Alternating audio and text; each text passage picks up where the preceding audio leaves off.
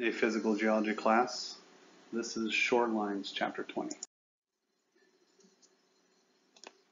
The shorelines of any landscape are a really dynamic landscape. That interface is a boundary where different systems interact, specifically hydrosphere and geosphere. And the coastal zone is an area where it's constantly being modified by waves. And so it's a dynamic, it's a landscape that elevation changes, shoreline shape changes, islands move, okay? The present day shorelines that we see today are affected by interaction between the sea and the local geology. And more humans live near the coast than in the past. So a lot of times humans treat the coastal zone as kind of like a stable landscape, when in fact it's geodynamic and is capable of being altered by plate tectonics or sea level or crazy storms. Here's an example of some shorelines. This is Cape Cod on the east coast. Many of the northern east coast islands and spits and coastal features were shaped in the last glacial maximum. So a lot of the locations here are determined by glacial moraines that were left in these areas of the continental margin.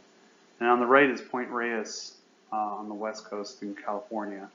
And this area is being affected tectonically.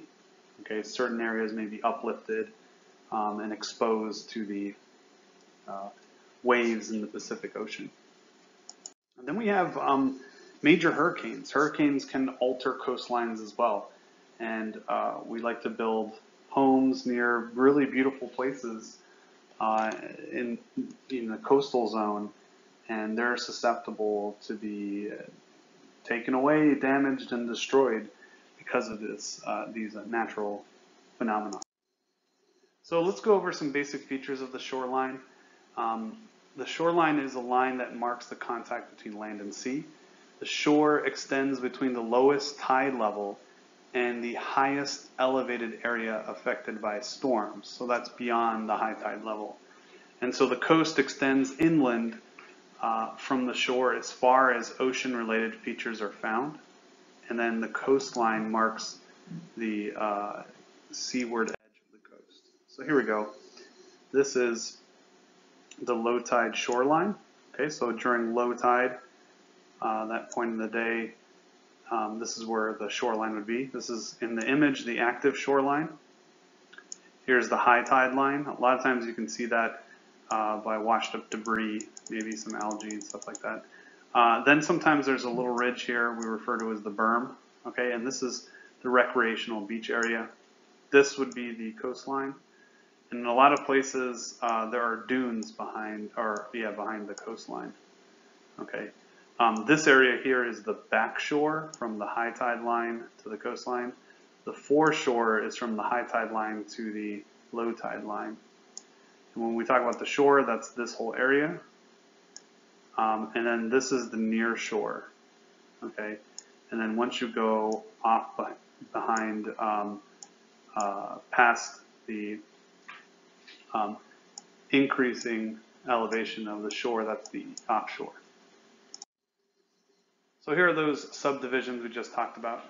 Okay, foreshore, backshore, the near shore, which is low tide line to where the waves break at low tide.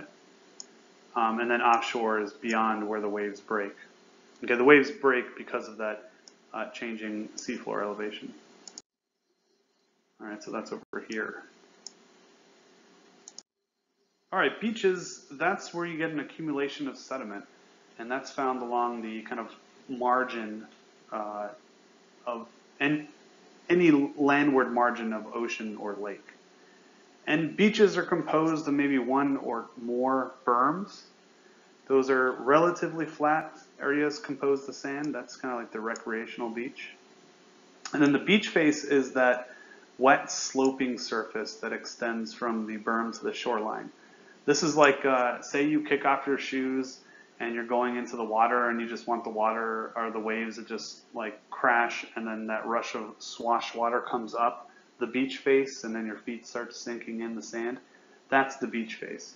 A lot of runners like to run on the beach face because that's where the most compacted sand is.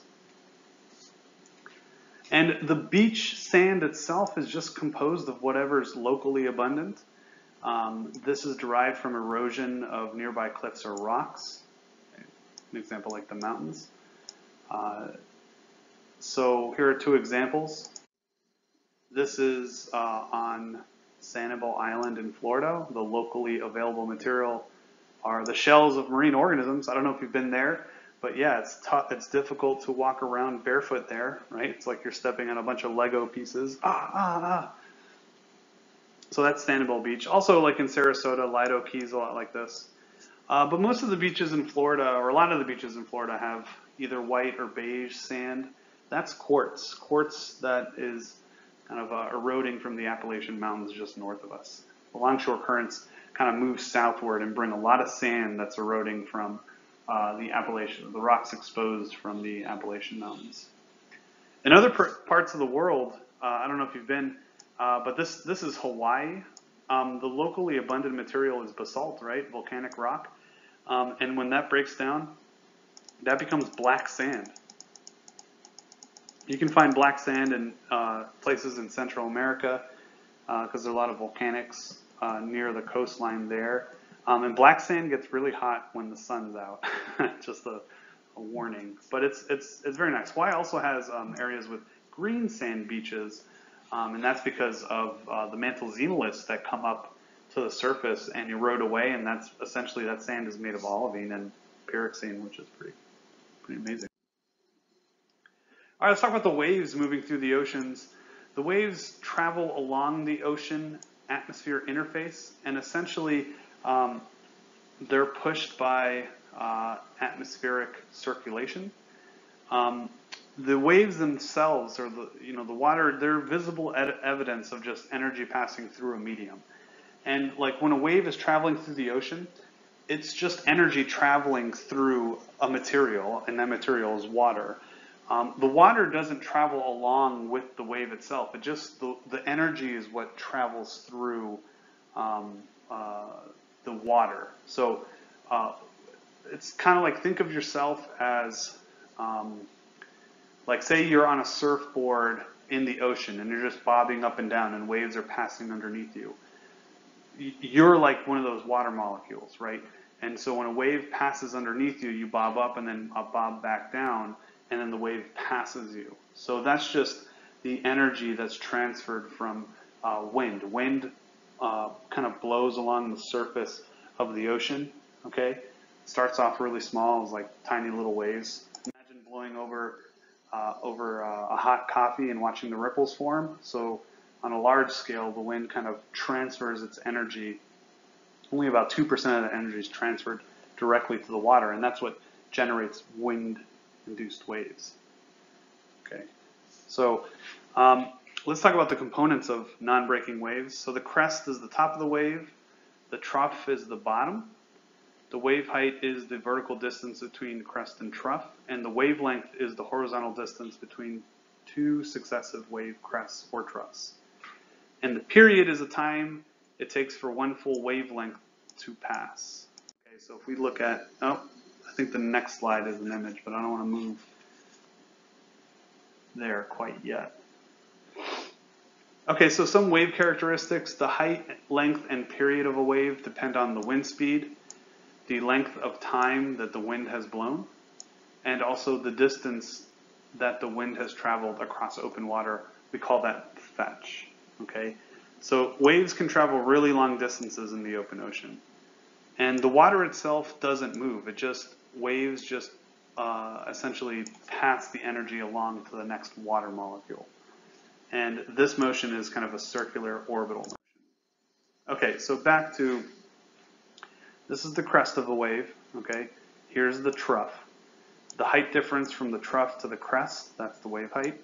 The wavelength is from wave crest to wave crest, or trough to trough. They're about the same, okay?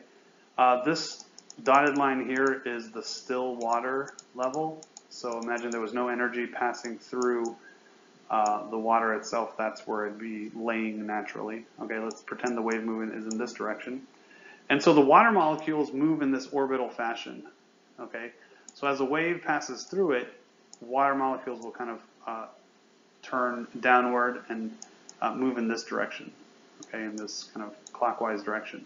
And that itself pushes water molecules below at depth in the same kind of orbital motion. But these circles get smaller because the energy is kind of dissipated and decreases as you go deeper. And then right around this level here, there's negligible water movement. And that is actually measurable. It's 1/2 the wavelength of the wave. So if you go from crest to trough, and then that distance downwards, that's called the wave base. And here's the example of you in a bathtub with a toy boat making your own waves, okay? The toy boat won't follow the wave with it. It'll just bob up and down. And if you chart its path, it's one of those orbital paths that the water molecules take as the wave kind of passes through it. All right, let's talk about how waves, that's, what we talked about is waves in the open ocean. How do waves change as we approach the coastal areas? Okay, so deep water waves are unaffected by the water depth in the open ocean because the water depth is so deep, so they don't feel the shore or the sea floor. So when the wave base of a wave approaches kind of a shoaling area where the shoreline or the sea floor is kind of coming up, then this changes the behavior of the wave. So the wave, quote unquote, feels the bottom, okay? So the seafloor interferes with the orbital movement of the water and start to slow down the wave, okay? And so as the waves, what happens is the waves, the orbital paths flatten, and then the water at the bottom starts slowing down, and the water above the wave starts speeding up, so the wave starts to tilt forward.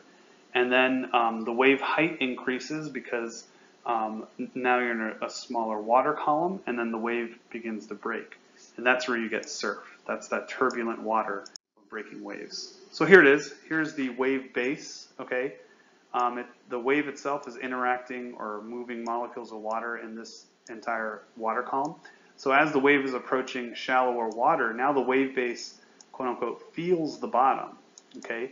And so what happens here is that this bottom half of the wave kind of slows down, and then the top half, the orbitals start kind of turning into ellipses and start flattening out, and it starts leaning forward, okay? And as it leans forward, then you start forming breakers, and then the waves break, and then you're used to that, right? And this is constant. When you go to sleep tonight, there's going to be waves breaking on the beach in Daytona, Melbourne, Clearwater, Miami Beach, Fort Lauderdale Beach, all those places, Sarasota, Sanibel Island. This happens every day.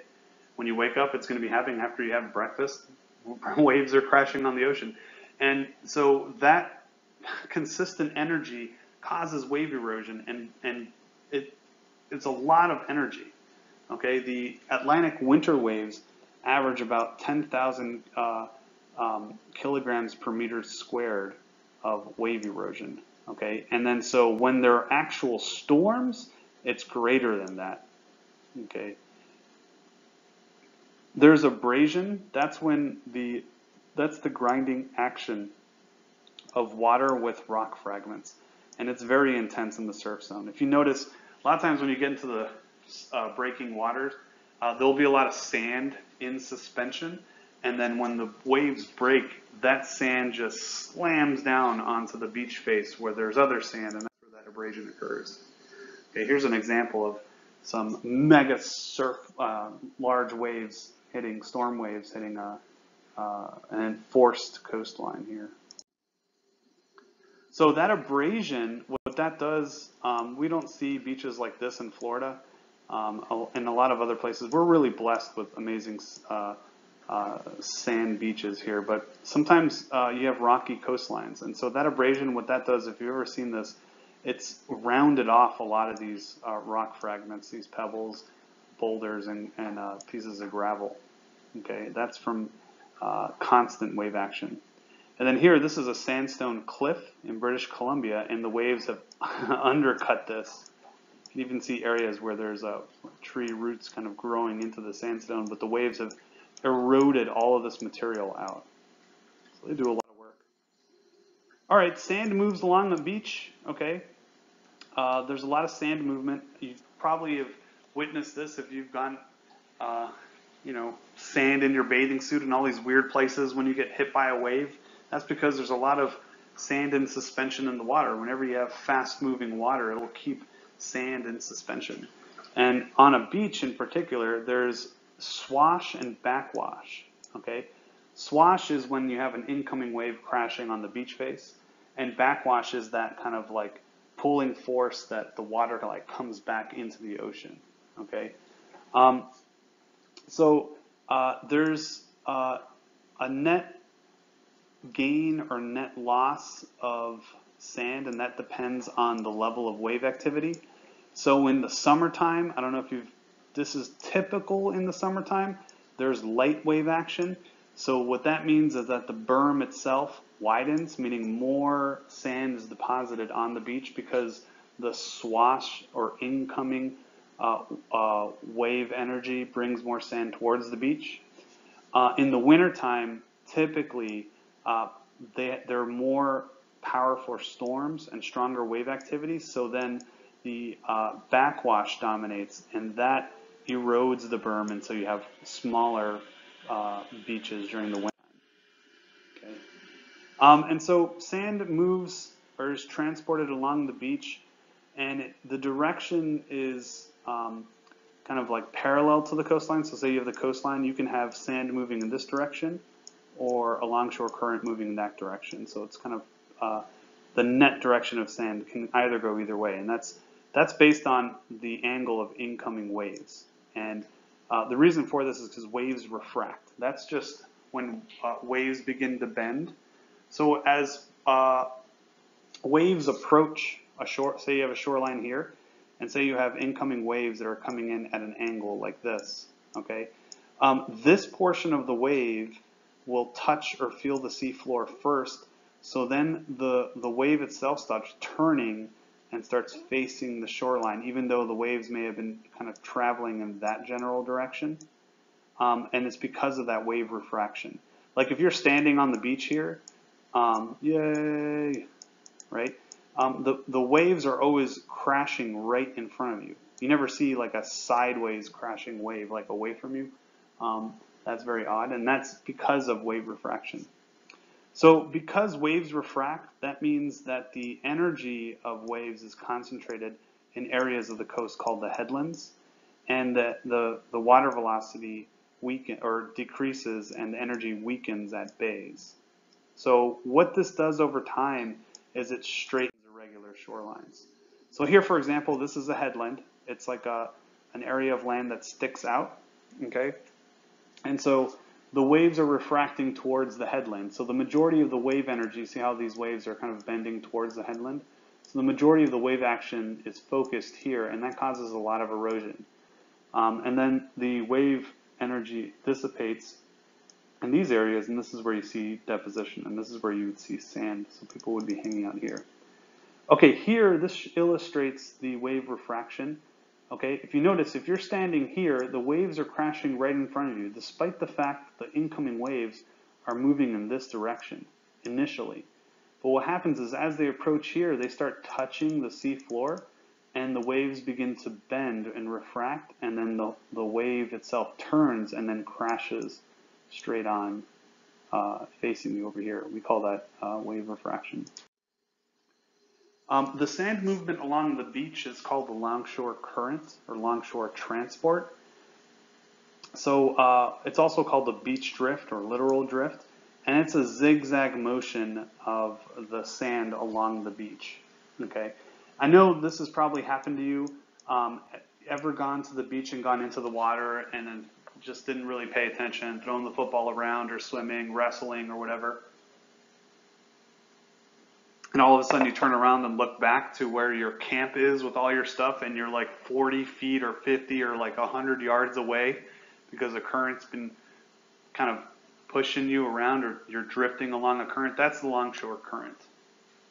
Okay, so beaches can be characterized as rivers of sand, that these rivers move along these longshore currents that you can be carried on.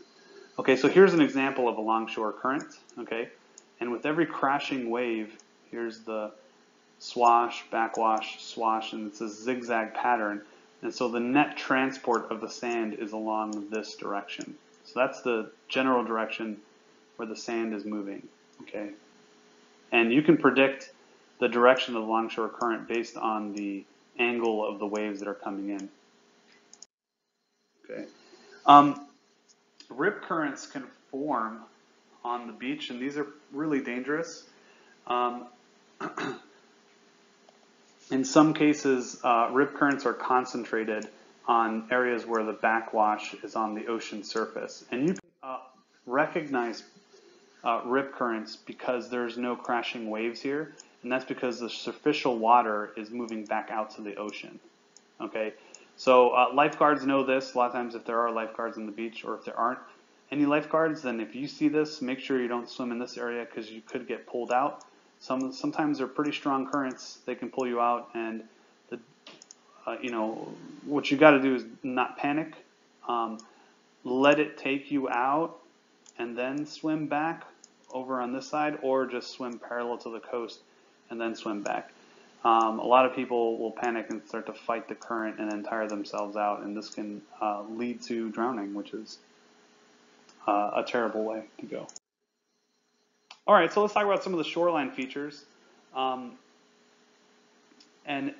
features on a shoreline depend on a lot of factors: how close you are to rivers depositing a lot of sediment, if there's any tectonic activity, the geology and topology of the land, the prevailing wind and weather patterns, and the configuration of the coastline. These are all factors. But if we look at some shoreline features, there are erosional features. These are wave-cut cliffs, wave-cut platforms. I've got pictures, don't worry, and marine terraces. Okay, wave-cut cliffs, they originate by the cutting action of the surf against the base of the coast. So it kind of cuts these steeply sloping cliffs. Platforms are benched-like flat surfaces that are left behind by a receding cliff. And this typically occurs, these erosional features occur in areas that have been tectonically uplifted. And they can create a marine terrace. Let me show you a picture. So this is a marine terrace. It was formerly a wave-cut platform. See this flat area over here? But was tectonically uplifted to its current position. And so that's why tectonics plays a major role in shoreline dynamics. And then here's the wave-cut cliffs here. You see these slopes here? So you typically see these type of shorelines on the west coast of the United States where there's active tectonics. Other erosional features you may run into in these type of coastlines are sea arches and sea stacks. These are headlands, and they receive the brunt of the wave energy, especially during storms. And the rocks in the headlands, they don't erode at the same rate. So what you create are these really cool features here. This is a sea arch, okay? In some places you can kind of boat through them or kayak, which is pretty cool. And then this is a sea stack. This is almost like a little island by itself out on the coastline. Sea stacks used to be sea arches, so this may have been connected over here, but since then the arches collapsed and eroded away, leaving behind this stump of a sea stack. I don't know why I said it like that. All right, there are different types of coastlines. This is more typical of the Atlantic coast, depositional features, spits, bars, and tumbelows. A spit is like an elongated ridge of sand that extends from land and into the mouth of a bay. Okay, A baymouth bar is just a long, almost like a barrier island, but it kind of cuts off a bay. And a tumbelow is a ridge of sand that connects an island to the mainland. I got pictures, don't worry. So here's a spit. All right, so here's that ridge of sand that curls into a bay. So the bay would be right here. Maybe there's a better picture. So ocean water's coming into this estuary here. You can by the shape of a spit, you can determine the longshore current as moving in this direction, because the net transport of sand is here, and then it gets deposited out in this kind of hook shape. Here's another spit, and so here you can determine longshore current is moving this direction.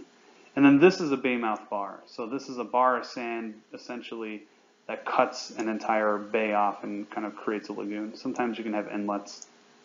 Okay, that's a baymouth bar. Okay, barrier islands, these are low ridges of sand that are parallel to the coast, and they typically are 3 to 30 kilometers offshore. They're mainly found on the Atlantic coast and the Gulf coastal plain. Some are either 1 to 5 kilometers wide, some are, and they're about 15 to 30 kilometers long. Cape Canaveral is a perfect example of a barrier island. Further south, Clearwater barrier island, okay. If you go down to Miami Beach is on a barrier island, and they may have formed in several ways. Some originate as spits, those depositional features, just sand piling up in an area. Some just originate as sand piled up offshore that erodes from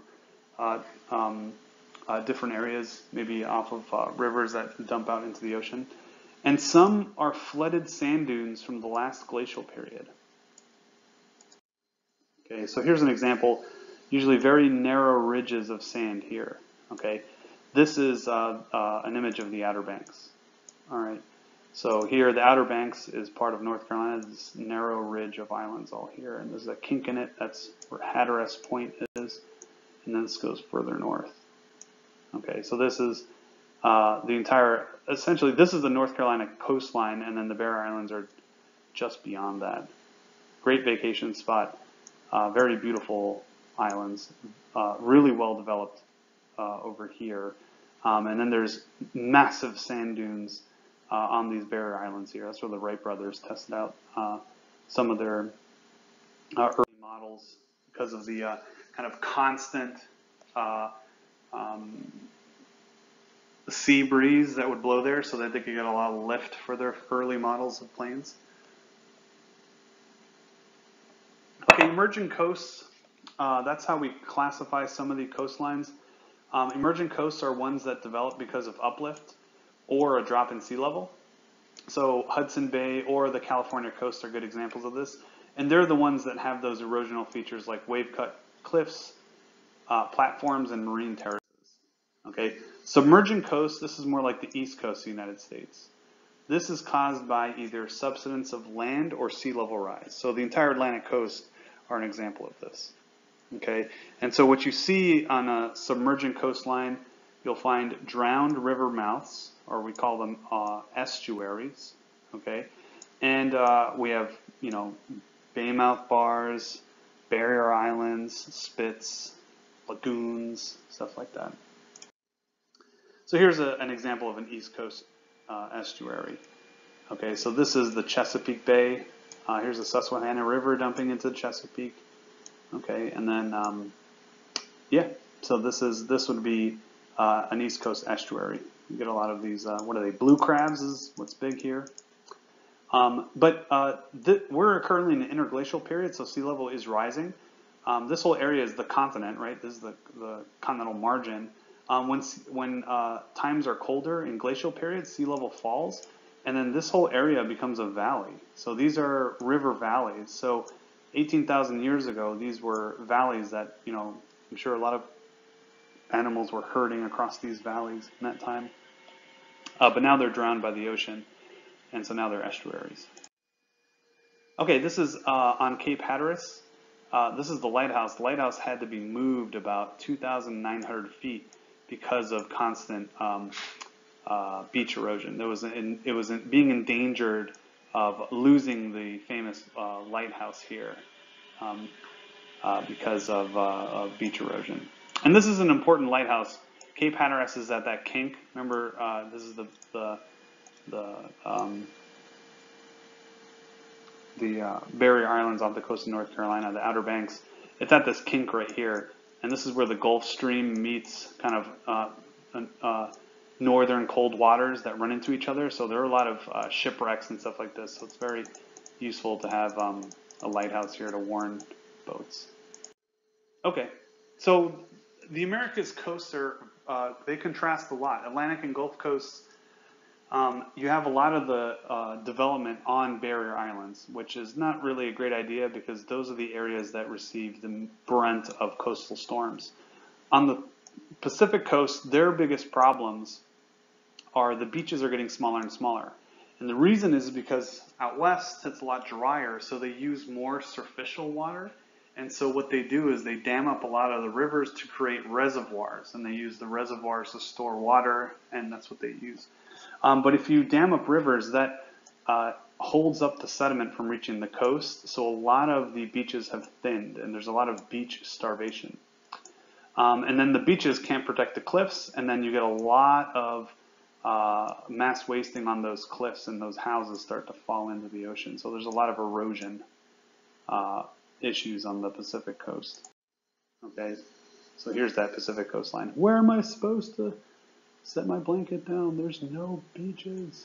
But, I mean, very beautiful though. All right, hurricanes. I'm sure you guys are very familiar with these. Hurricanes are the greatest storms on Earth. They're called typhoons in the Western Pacific and cyclones in the Indian Ocean, but they're the same thing. They're just low pressure systems. They're some of the most destructive natural disasters that occur every year during our hurricane season in the Northern Hemisphere. Over 50% of the U.S. populations lives within 75 kilometers of the coast. So all these people are at risk. We have to deal with every hurricane season. Okay, so here's a hurricane. Here's the eye of the storm. Okay, and most of the highest winds and heavy precipitation occurs right along the eye wall. Okay, let's take a look at a profile of a hurricane. Hurricanes tend to form in the late summer and early fall. That's when sea surface temperature are the warmest. And they must reach, sea surface temperatures must reach about 27 degrees Celsius to provide enough heat and moisture for the storm. So what really powers a hurricane is the heat released from condensation. So what happens is you have a low pressure system form, and that makes kind of air masses move towards it. And as air masses move towards it, if they have a lot of moisture in them, that vapor or water vapor will condense to form a liquid and form, you know, like a cloud and form a liquid within that cloud, and that releases heat, and that causes air to rise if enough heat is released, right? So then that continually happens and the storm intensifies. Okay. So here, this is hurricanes occur in the Northern Hemisphere for us. This is the total number of hurricanes and tropical storms right after kind of first week in September. Okay, so this is our peak of the season. Our season starts, what is it, June 15th or something? This is when our season kind of starts, and then it ends mid-November. But the peak is definitely right here, September, or I'm sorry, August to November is, oh God, I just confused everybody. This is the time when we have to watch out for hurricanes. So we watch the Atlantic Ocean basin. And this is where they typically form off the coast of Africa. We got really warm tropical waters here. This is where those low pressure systems form, and then they run their paths. A lot of times they move up and curve or go into the Caribbean. Okay, so this is the area where they form. Really warm water, that's what kind of fuels these storms. Okay, so I outlined that. This is August to October is peak time for hurricanes forming in the Atlantic Ocean basin. In the Pacific, we have hurricanes form here, but no one cares too much about these because a lot of times they just go out into the middle of the Pacific Ocean and don't affect anybody. Occasionally they come back and hit Mexico, which can be a problem, or Central America. But here Australia deals with hurricanes from January to March. They're in the southern hemisphere, so this is when this portion of the eastern South Pacific heats up. Here's the Indian Ocean. They deal with a January to March peak season here. And then in the northern hemisphere, Japan deals with these typhoons in Southeast Asia. Actually, the most typhoon or hurricanes or typhoons, low pressure storms form in this part of the western Pacific. So let's look at a profile of a hurricane. They're intense low pressure centers, and so the center of the storm is very low in pressure, so a lot of wind moves towards it. And as you move towards the center of the storm, the pressure decreases. Okay, and the steep pressure gradients results in stronger wind force. Okay, so the way the storm structure works, as warm air and moist air approaches the core, the air rises along a ring of cumulonimbus clouds. And this wall of rising air is called the eye wall. Okay, that has the greatest wind speeds and the heaviest rain. The center of the storm, as you know, is called the eye, and precipitation and wind speed completely stop in the eye of a hurricane. I was in Fort Lauderdale when Hurricane Katrina, as a Category 1, kind of moved across the state of Florida, and the eye went really out. We were within the eye, which was bizarre because there are no clouds. You can kind of just look up and it's sunny skies. There's no wind. It's almost like a calm before you get hit by the next side of the eye wall. Okay, and so near the top of the hurricane, the airflow is outward. So here it is. You see this is spiraling air. It moves in a counterclockwise direction. As surface winds move toward it, then they spiral upwards and go aloft. And right at the eye, you have sinking warmer air. Okay, and then there's no cloud cover here, but this is where the eye wall is. Okay, here's a profile as a hurricane's passing through an area. Here's the pressure, right? And the pressure drops to its lowest point right at the eye of the storm. And then here's the actual wind speed. And so as the storm approaches, the highest wind speeds are right at the edge of the eye. So that's the eye wall. And then the wind speeds drop drastically to a really big low at the eye wall, at the center of the storm. And then as the storm passes you, this is the other side of the eye wall. And if you notice, so one eye wall has higher wind speeds than another. So the back end of the storm has slower wind speeds there. So there's a more dangerous portion of a hurricane. It's kind of like the northwestern quadrant is the most dangerous, highest wind speed, heaviest precipitation. Okay, so the destruction of a hurricane really depends on a number of factors. One is the size and population density in the area that the storm hits, the shape of the ocean bottom near the shore, because flooding can also be a huge thing. Hurricanes cause a lot of storm surge, which means they raise sea level locally. As much as 18 feet increase in sea level during a Category 5 storm. And the categories are based on the Saffir-Simpson hurricane scale. Okay. As an example, Hurricane Katrina was a Category 4 that struck just east of New Orleans, and Camille in 1969 was a Category 5. Okay, so here are the categories 1 through 5. Okay, 5 has wind speeds over 250 kilometers an hour or greater than 155 sustained winds. Okay, and the storm surge over 18 feet. So these are catastrophic storms. So I mentioned the storm surge. That's the most damaging part of a hurricane in the coastal zone. So in the coastal zone, meaning like where there are barrier islands and stuff like that, that is a large dome of water that can make landfall and flood areas. And you get tremendous wave activity because of this. So in the northern hemisphere, the storm surge is more intense on the right side of the eye, and that's where the winds are blowing strongest on the shore. The left side's the winds blow away from the shore. So this is some of the destruction that can occur as a result of a hurricane. This is a coastal area. Was the beach. These were beachfront properties. I don't know how they survived. Maybe they got lucky or their home was built very, very well. It's kind of like that story when Michael hit that panhandle. It's one house on Mexico Beach that survived. The wind damage, that's the most obvious type of damage. It affects a much larger area than the storm surge. Storm surge really localized on the coast. And the hurricanes will occasionally produce tornadoes, like as if it can't get any more cataclysmic than a hurricane, but you get strong tornadoes that can rip through an area.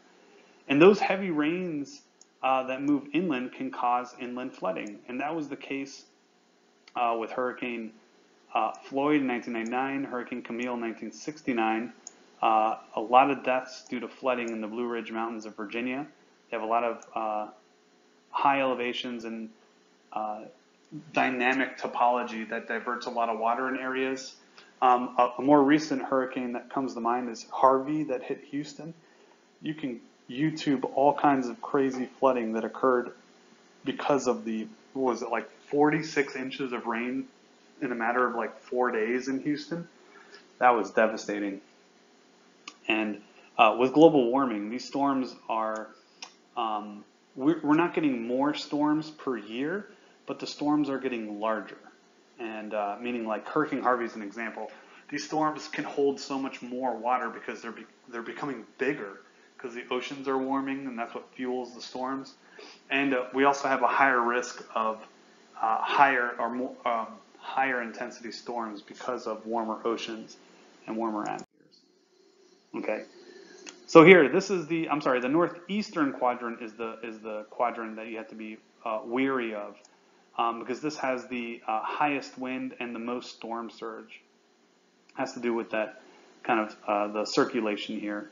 And then if this quadrant hits you, you can consider yourself lucky. So for us in Central Florida, a lot of times the hurricanes kind of come up here and curve in this way. That's a decent, that's a nice thing. Like a Charlie that kind of cut across the center of the state, then this part of the storm hit us on the right side, kind of like Irma did, even though Irma was kind of a little bit offshore and was only, a Category 2. But the ones that come in from the Gulf could be more damaging to Central Florida as a result. So how do we detect and track hurricanes? Prior to weather satellites, good luck, bud. There were very few storm warnings given. And one really sad example was in Galveston, Texas, which is a barrier island off the coast of mainland Texas. In the year 1900, there was a hurricane that struck, and no one there had, they were in paradise. There was no warning. The only thing that could precede a hurricane like that is maybe there was a massive swell right before the storm, but that could have been any type of storm, so no one really left or evacuated, and 8,000 people were killed. This was before satellites, so yeah, it's good growing up in modern times so that you wouldn't have to deal with this. This is what people in Galveston, they were just completely toppled over by a hurricane that just showed up one day. Today we've got the eye of uncertainty, and we've got at least 4 or 5 days where we can decide whether we want to evacuate or not and prepare for it. So satellites have been a great way of detecting and tracking hurricanes with the spaghetti models and all that. By the way, the European model is like the one that's always most accurate. So whenever they show you the spaghetti models, always kind of focus on the European one. That's the one that's most accurate. Okay, so that satellites can monitor vast areas of the open ocean where we can see these low pressure systems. Then there's aircraft reconnaissance. We fly planes directly into hurricanes to measure the pressure and the wind speed and all that. That helps us determine how strong the hurricane is. We have an agency, NOAA, that does this. They fly reconnaissance plane all the time. And then there's radar. Okay, so here's these areas here. This is kind of a cross section of a storm, which is pretty cool. And this can tell us the rain rate. Here are the different. You can see that there's like bands of rain every so often. where you get heavy rainfall, then lighter rainfall, then heavy rainfall, and it kind of just spirals back. Okay. Oh, and then this is the height. So yeah, these are huge walls of flying water and uplifted ocean, high wind speeds coming at you. Okay, so those are hurricanes. So how do we deal with this crazy ocean throwing storms at us? Well, humans will stabilize the shoreline. Okay. During the past 100 years, there's been a lot of increased development in coastal areas because we want to live by the beach. We don't want just that desktop picture of a tropical island. We want to be on that island and on that beach. So what we do to protect those coastlines is hard stabilization. These are structures built to protect the coast from erosion. One example are jetties. These are built perpendicular to the shoreline and extend into the ocean. They can also be found near mouths in rivers and inlets of harbors. They usually do that to maintain inlets and harbors. And what it does, one of the consequences is it acts like a dam to the longshore currents. So here, look, here's a jetty that kind of protects an inlet so boats can go in and out, right? In and out. And here's the direction of the longshore current. So what happens is, remember the net sand movement is in this direction. So what happens is that the water carrying that sand, its velocity slows down because it runs into a wall. And when the velocity of water slows down, then it dumps a lot of sediment. So here, the beach used to look like this, right? But then because of the jetty, all of a sudden, all this entire area is new sediment depositing here. So the beach has expanded. Great news for the people living here, but bad news for the people living here. Their beach once kind of went out this way, and because this sand is not making it to this side, the longshore current just erodes sand away from here, and their beaches diminish. Okay, so these hard stabilization structures don't put any sand on the beach. They just kind of create winners and losers. Okay, and here's an aerial shot of this beach that is heavily expanded because of the jetty, and then a beach that has diminished on the other side. So you can tell the longshore current is moving in that direction. Then there are groins. Groins are just built perpendicular to the beach, much like jetties, but it's not like protection for an inlet. They just do it right on the beach. And so what happens is that they're built to widen the beaches, but really it just widens one side of the beach, like I was talking about before. Here's a groin, here's a groin. And so you see an increased amount of sediment here, but then you see erosion over here. So really you're just creating winners and losers. You're not adding any sand to the beach. Okay, just one area has more sand and one area loses more sand essentially. Then there are also breakwaters and seawalls. These are built parallel to the shore, and they're built a little bit offshore to protect boats that might be kind of anchored just offshore. And so what that does is that creates sand accumulation directly behind the breakwater. So here, this is Santa Monica Beach in California. Here's the breakwater. So there's a huge breakwater here. People park their boats or anchor their boats right over here. And the longshore current's moving in this direction. And as the current moves here, it loses energy and then deposits a whole lot of sand right here. Okay, so these guys are the big winners. Now their beach has expanded. Yeah, Venice Beach, let's go work out, right? But then over here you see increased erosion because that sand's not making it over here. So again, you're not really adding any sand to the beach. All right, so just some consequences, some drawbacks of hard stabilization features. And then seawalls here, this is just a giant seawall here just to protect some of the homes that are here.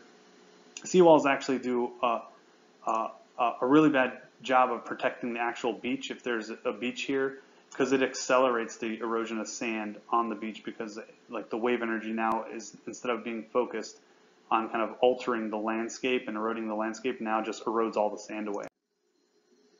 So there are alternatives to hard stabilization, okay? We do this here in Florida a lot.